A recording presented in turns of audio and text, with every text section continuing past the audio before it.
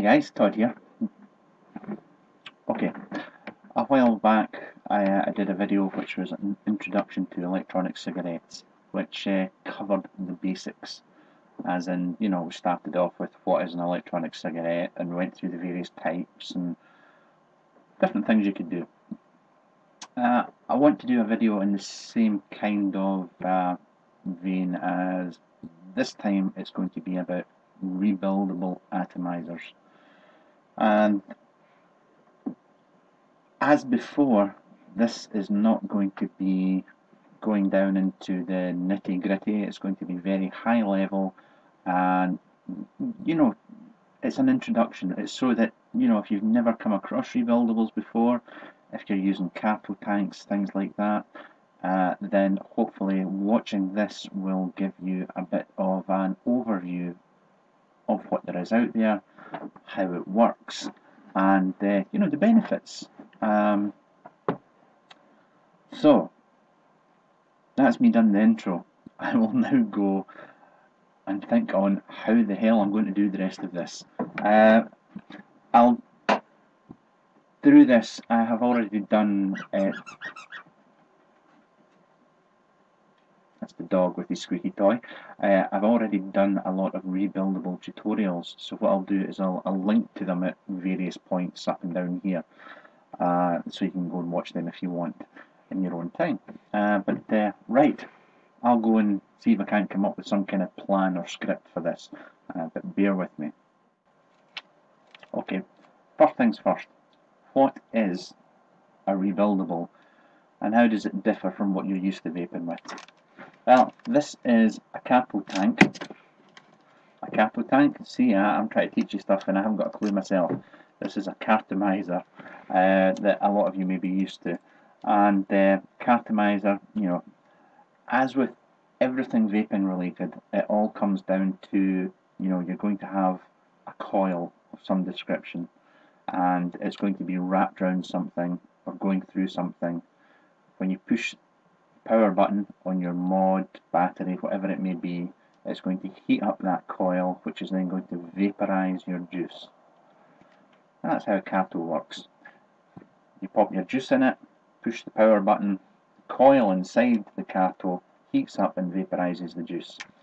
Now once this, it only has a certain lifespan, it's only going to last, well, a lot of people consider these disposable, some people wash them out and reuse them. The choice is yours. Now, rebuildables, at the end of the day, it's all in the name. It's a rebuildable.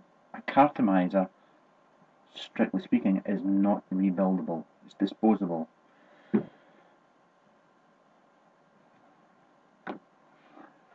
This is an atomizer, and if I take the top off like so, let's see if we can get zoomed in, you can see that there is a coil going round a wick, and when I push the power button, that coil is going to heat up, which will then vaporize the juice that is on that wick, and there's the reservoir of juice in the tank there. And that's it, it's very basic. Now, for rebuildables, there's certain things you're going to need. For a start, you're going to need wire. Now, you can have various types of wire, and what happens is you'll connect this wire to a negative post and a positive post, and the power will travel through that wire and heat up whatever it's wrapped around. Now you can use silica, which is this stuff. A lot of things like the VV Nova, Kangers, Evods, things like that, they use things like this. And essentially at the end of the day, all you're doing is taking your wire, you're wrapping it round like so, and that's it. You put it into the device. But the thing about rebuildables is, rather than having to dispose of this once the taste starts going, you can rebuild it yourself. You just cut yourself another bit of wire, cut yourself another bit of silica or mesh or whatever it is you're using, and that's you. You're good to go. You know, and it's dirt cheap, and it's really easy to do. I can do it. Believe me, it's easy. It takes practice. You have to practice. You're not going to get it straight off the bat. If you do, get in touch and let me know how you did it. And there's various things that you'll find yourself tinkering with, which we'll come back to. So that, its most simplistic term, a rebuildable atomizer is just a device that you can rebuild yourself with your own materials, and that in itself keeps the costs down, and long term, you know, you are going to save money rather than just keep buying cartos and chucking them in the bin. So that is a rebuildable atomizer. We'll start off with possibly the most basic rebuildable you're going to come across. I mean, there's so many different types, but starting off, you have things like your EVODs, Kanga tanks, things like that, and they all come, and hopefully there's no juice in this, with this little thing here. You see the wee bits of wick below the plastic, just beside my fingers there? Well, that's, in focus, that's silica. That's the silica I was on a bit earlier on. Now, these rebuildable heads are usually about £2 or something like that. And you can buy them, not a problem. You can buy them by the box and get them in bulk, and you know, if you're going to stick with these, no problem. However, if you start to lose the taste in them, it's the easiest thing in the world to rebuild them yourself. There is a learning curve, as I said earlier, but go for it. Buy yourself a reel of wire, buy yourself some silica or some stainless steel mesh, and that's it. What I'll do right now is I will put a link up to rebuilding, I think it was an oh god, what is it? It'll be rebuilding something like one of these. If you go and watch that, you'll see exactly how it's broken down and how to rebuild it yourself. And if you're going to stick with these over the course of months and a year, you'll save yourself some money. It's actually very easy. I can't stress enough, it is easy. People will say it's difficult and they can't do it. Patience, stick with it, watch as many tutorial videos as you can.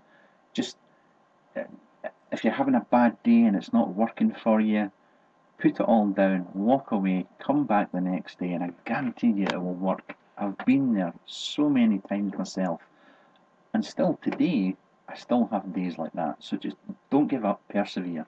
But let's say there would have been a link up there showing you where to go to watch a video on how to rebuild one of these. What a lot of people move on to after they've used EVODs and things like that, or they use them side by side, because there's no reason why you can't use one and use the other, is what they call a rebuildable dripping atomizer, or an RDA. You'll hear it called that as well. And this is an RDA, the silver bit, on top of a mechanical mod, which is the Nemesis, and this is called the DRA version 2. It's a dripping atomizer. I don't know if there's any liquid in it.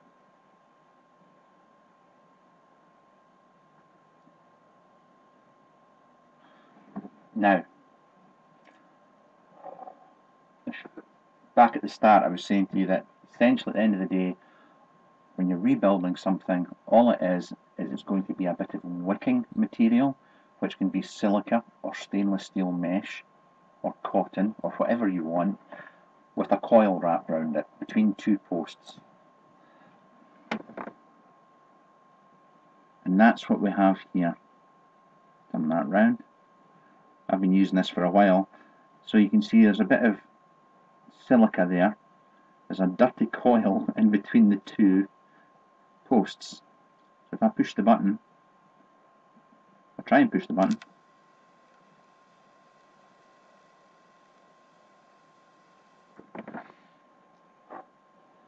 That's it. That's all there is to a rebuildable dripping atomizer, and it's the basics of everything. Once again, I'll put a link up here to show you how to build a rebuildable dripping atomizer. It's a basic one, it's nothing fancy. You'll hear people talking about dual coils, quad coils and things like that. This is a single coil one. I would strongly suggest you learn how to do a single coil first before you get into things like dual coils and things like that. But that's it. It's a rebuildable dripping atomizer, and essentially all you do is, as always, you'll take your air hole on the cap. The air hole should always line up with the coil, and you'll hear a lot of people talk about that. Basically what happens is, if you do not put the air hole directly in front of the coil, if it's off to the side, left or right, then you will get masses of throat hit but very little vapour. If it's lined up directly in front of the coil, you get the perfect balance of vapour and throat hit. You get the both. You get the best of everything. And let's have another little vape.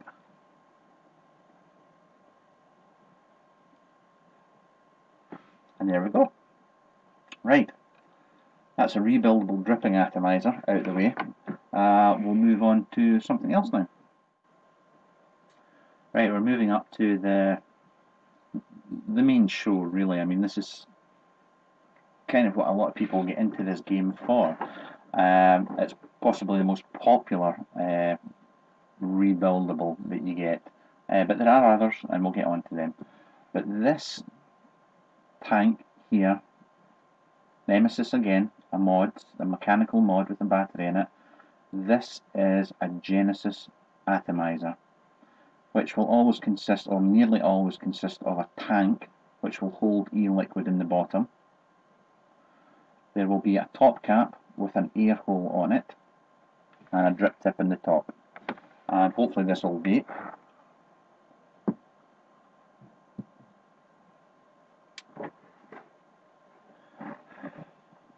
Now, if I take the top cap off, some of them screw off, some of them are just held on with O-rings. We'll hopefully see if this will focus. There we go. Once again, we have a coil connected to a negative post and a positive post. And when I push the button, it heats up and vaporizes the juice. Now, this is a bottom-fed Genesis atomizer. You do get top-fed ones, which are much the same, except the juice is in a tank above, and the wicking material, the wick, goes up instead of down. That's a top-fed Genesis atomizer. This is a bottom-fed one, which is the more popular one. Top-fed ones are very good for things like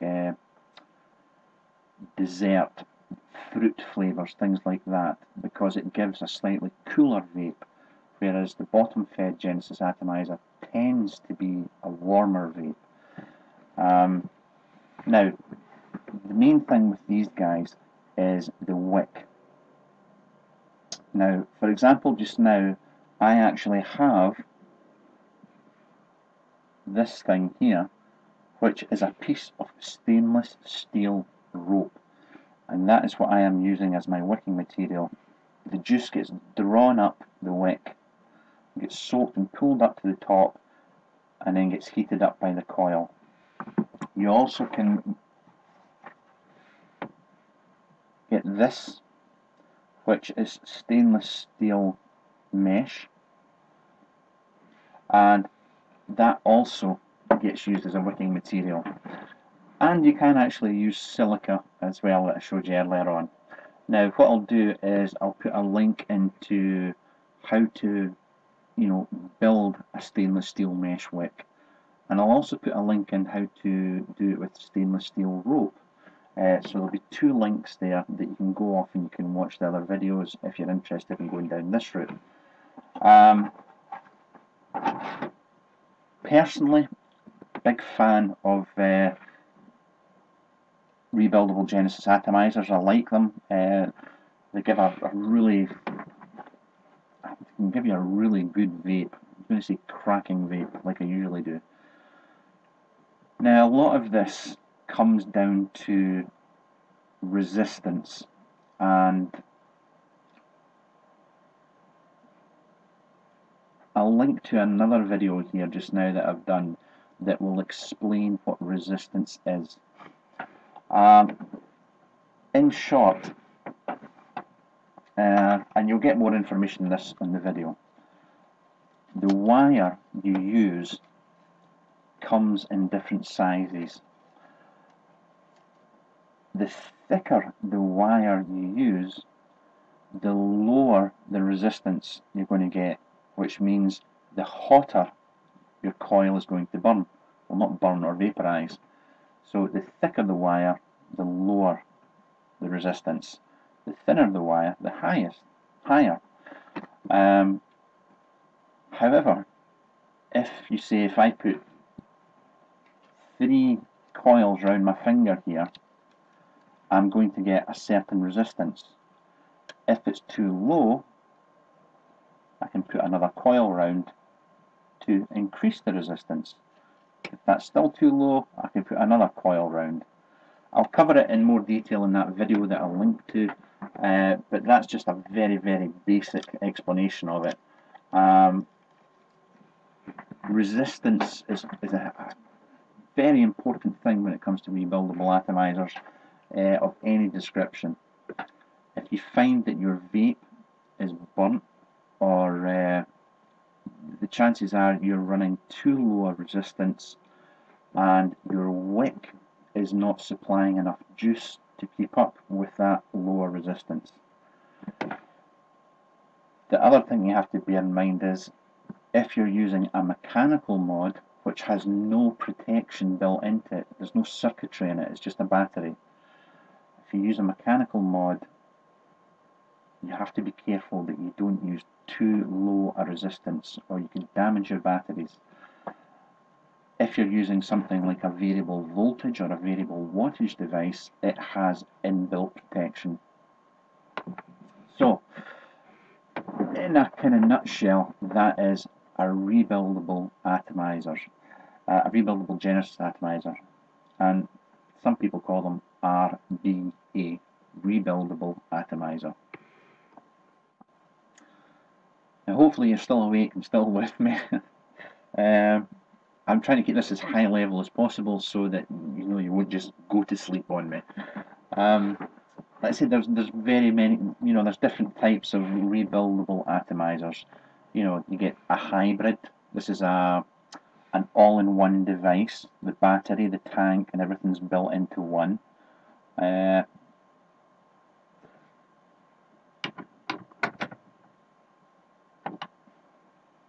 There's another example there. They come in all shapes and sizes, and they'll all promise you the earth. At the end of the day, the main thing that matters when it comes to rebuildables, it doesn't matter how great the device is. If you're not building the coil properly, then it's really going to affect the taste. Now, you can also get, and I did have one lying here somewhere, and it's gone walkabout. Now, this is a rebuildable atomizer as well. This is what's called an IATI, a Golden Greek IATI. Now, as before, it's a tank, holds juice, and inside is a coil and a wick. But the coil is, the wicking material is silica, and the coil is still, canthal, which would have mentioned in another video I'll link to. Now, some people, and this varies from person to person, believe that silica is better for a certain kind of e-liquid as opposed to stainless steel or stainless rope. So the wicking material can affect the kind of vape that you're getting. You get devices like the GG Athaka, the Typhon GT, the K-Fun, and there's other devices on the market that all use silica instead of stainless steel as a wicking material. Personally, I prefer them because I vape more juice flavoured type stuff, custards and fruits and things like that, and I find personally that the silica devices work better. Some people will disagree, but you know, each to their own at the end of the day. I'll see if I can actually, just to show you, I mean, what you have with, like, say for example, the Ayati, inside the tank it uses a ceramic cup like this, and your wicking material will sit in that cup like so, or normally would, and your coil would go inside that wee cup as well, and the juice gets fed to the coil via the wick. Very simplistic demonstration there, but it gives you an idea, which is what this video is all about. It's just to give you an idea. Now I'm trying to think of any other devices. You do get devices like the spheroid, and basically it works like a rebuildable dripping atomizer, but there's a tank above, and that tank holds,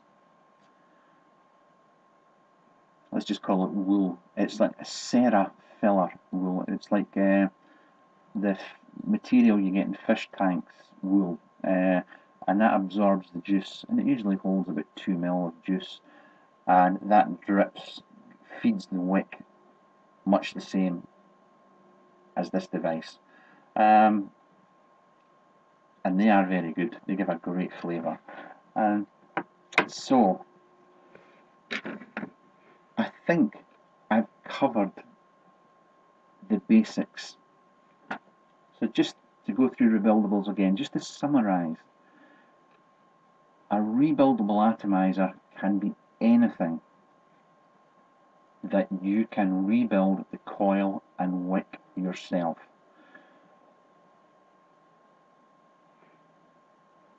Coil and wick. The wick is whatever feeds the coil with juice. You know, the wick is going to sit in the liquid, your e-liquid. It will get fed towards the coil. When you push the button, the coil heats up and vaporizes your juice. A rebuildable, you can change all that out once the flavour starts to dissipate. You can rebuild it yourself. This is what this is all about. There are many different types of rebuildables. You have Genesis atomizers, you have silica atomizers, you have dripping atomizers, you have VV Novas, EVODs. There's so many different types. My advice, personal advice, if you're wanting to try rebuildables, get yourself something like an IGO L, a cheap dripping atomizer. It's the easiest way to learn how to rebuild something because you have lots of space to work in, and you're working with silica, which is normally a lot more forgiving. Because as you'll see if you look at the video links that I've included in this, you have to suffer hot spots and things like that when you're working with Genesis atomizers, and they can be the bane of your life. There is so much more I could go on and discuss, but I really feel at this point this is a good introduction. Go and watch the links that I've embedded here, and if you have any questions, go along to my forum through my website, and by all means ask as many questions as you like. I'm happy to help out. If I can't help, there's lots of other people there that will be able to answer the questions for you. As always, thank you for watching, and we'll catch up soon. Cheers now. Bye.